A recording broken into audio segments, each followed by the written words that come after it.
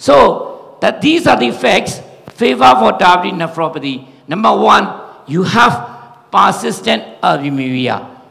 This is a more favorable for diabetic nephropathy. If you have extremely proteinuria more than 6 grams per deciliter, you have to think about another causes. It's not the diabetic nephropathy. If you have a bland urinary sediment, you have a favor for diabetic nephropathy. If you have a persistent hematuria, there might be the other cause, even in a patient with diabetes.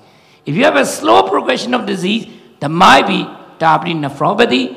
If you have a rapidly falling EGFR, there might be other causes. You have to look in for the other causes.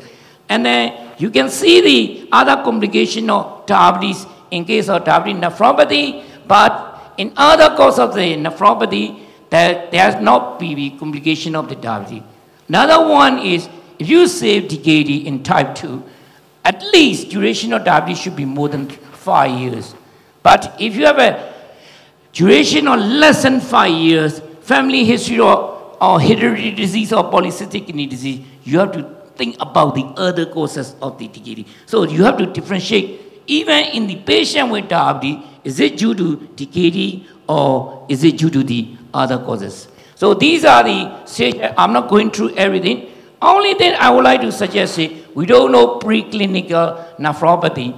Only thing we can identify incipient nephropathy, hyperinfiltration, microalbuminuria, raising blood pressure. This is a time we can look at and then we can find out. So later on, there might be hypertension and there might be rising serum creatinine and decreasing GFR. So we have to catch the diabetic nephropathy at that stage, incipient nephropathy. That's why we always advise all the primary care physicians, please do urinary ACR. ACR. If you do the creatinine, if creatinine is up, there will be half of the GFR gone. So please do ACR. If you see ACR, you have to put on the drugs which delay the progression of the renal disease. Say, supposing for hypertension, you use RAS inhibitor, ACI or ARB. If you have diabetic drugs, you have to use SGLT2 inhibitor at that stage because the EGFR less than 45. 2019 ADA clearly find that if you have metformin, next to metformin, you ask the question, do you have CKD? If you have CKD, you start SGLT2.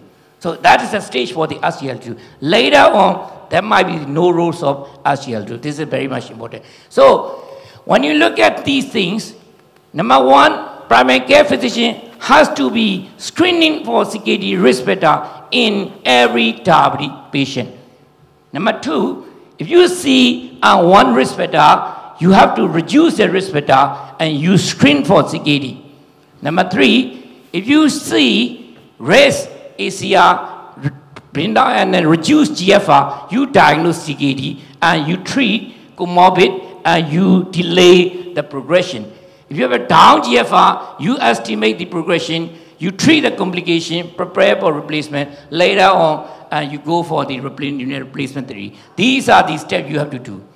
So I would like to advise all the primary care physicians. Number one, step one is to identify and evaluate the patient at risk of CKD in every diabetes patient. Number two, you detect CKD. Number three, you manage CKD, reduce the cardiovascular risk, slow the CKD progression, minimize or further kidney injury. Use a RAS inhibitor to help the progression of the disease. Later on, you refer to the nephrology. This is the thing you have to do. So these are all the things is all the summary of the things you have to do for the patient with the diabetes. Number one, that's the same. Determine the cause, severity, complication, risk for progression, CVD risk, comorbid. Treat the underlying cause, reversible factor. For intervention or to delay the progression, you use the ACI or ARB, blood pressure control, glycemic control, protein restriction. And these are the prevention and treatment of the urinary complication, malnutrition, anemia, osteodystrophy, acidosis. That's it. Professor Kindriatwin has been already mentioned. and you prevent and treat the comorbid systemic hypertension, cardiovascular disease, diabetic complication, other comorbid, and then you prepare for CKD. So this is the complete things. So what are the risk factors? Risk factors are you have genetic factor, you have a glycemic control, high blood pressure, lipids, smoking, long-standing DM, pregnant, poor nutrition, overweight, unhealthy diet, physical inactivity. These are the risk factors you have to look in for every patient of the diabetes. So if you have a patient, you have a parents with the, neither your parents neither have proteinuria, you still have a chance of 40%. One parent had proteinuria, you have 23% chance of the CKD. If you have both parents had the proteinuria, you have 45% chance of CKD. So family history is so much important for the CKD. So this is the thing what you have to do. If you are in the primary care physician, I advise you to look at this slide. Number one, who should screen? Type 1 after 5 years of the diagnosis. Type 2 at the time of diagnosis. Number 2, what you order? You order GFR, you order UCR, urinary albumin creatinine ratio. If you have GFR less than 30, ACR more than 60, this is the NSAID, you refer to Professor Kintiya. So you refer to the nephrologist. If you want an eGFR more than 60, ACI less than 2 or 3, whatever it is, no DKD, you annually screen. But the in between is eGFR 30 to 59, ACR 2 to 6, CKD present, you have to manage. These are the things you need to do. So referral criteria is for less than 30. But during this time, when eGFR between 30 to 59, you're managing the diabetic nephropathy, you have to go for optimal glycemic control. You have to go for optimal blood pressure control. You use the ACE inhibitor, and you assess the CVD risks.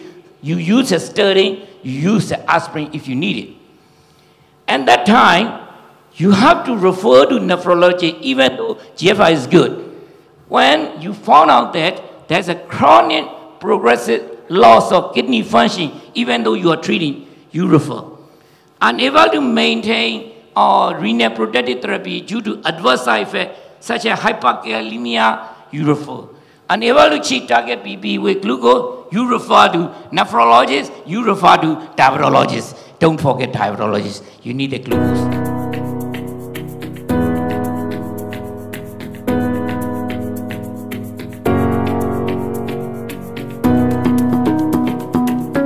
CFAM, caring for well-being.